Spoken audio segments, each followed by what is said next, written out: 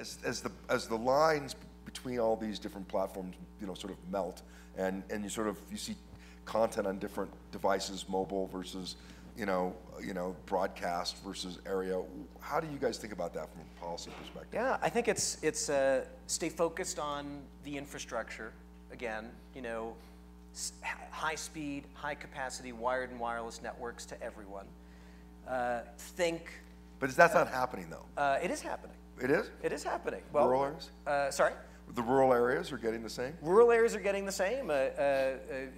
Right now, 93% of the U.S., partly because of a cable infrastructure that's very widely built out, has access to broadband.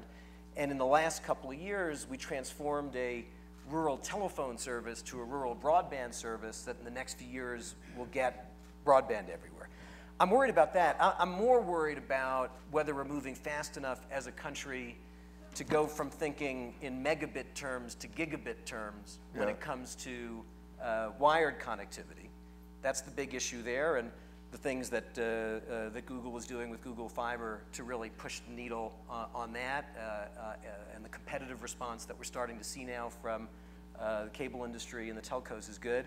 And on the wireless side, I think the biggest issue is that the demand from our devices on spectrum is dramatically exceeding the supply of spectrum. So just a little data point to give people a sense of this. So this device puts a demand on spectrum as compared to the feature phone that you had before it. It's not 10% more or 50% more or 100% more, but it's 25x. It's 25 times more. Right. And if you have a tablet on our mobile system, it's 150 times more. So we have a lot more work to do to free up spectrum for these devices, to think about new platforms for innovation like unlicensed, Wi-Fi. So I think those are central issues. Competition, as I mentioned, is central. Competition at every place between an innovator and a consumer. Mm-hmm. And as I said, the openness of the internet. I think we're in a good place now in terms of having rules of the road that work for both internet entrepreneurs and that are also driving investment in networks.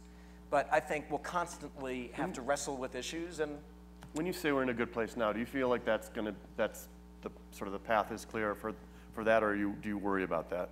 I think internet. I think we have rules on the rules of the road on the books that are working. Yeah. We put them in place 3 years ago, and if you measure them by have we seen an increase in private investment in innovation at both the edge and the networks, we're seeing it in the US and we're seeing it faster than any other country in the world.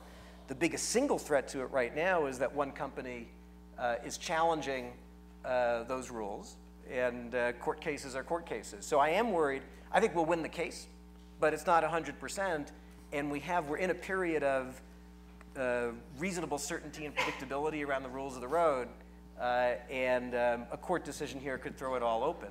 It would be an unfortunate time for that to happen. Europe and a lot of other countries are looking at the US and saying, hey, in the US, they're kind of figuring it out. They have rules that support innovative new internet companies. They're seeing investment in networks. They're freeing up spectrum for licensed and unlicensed use.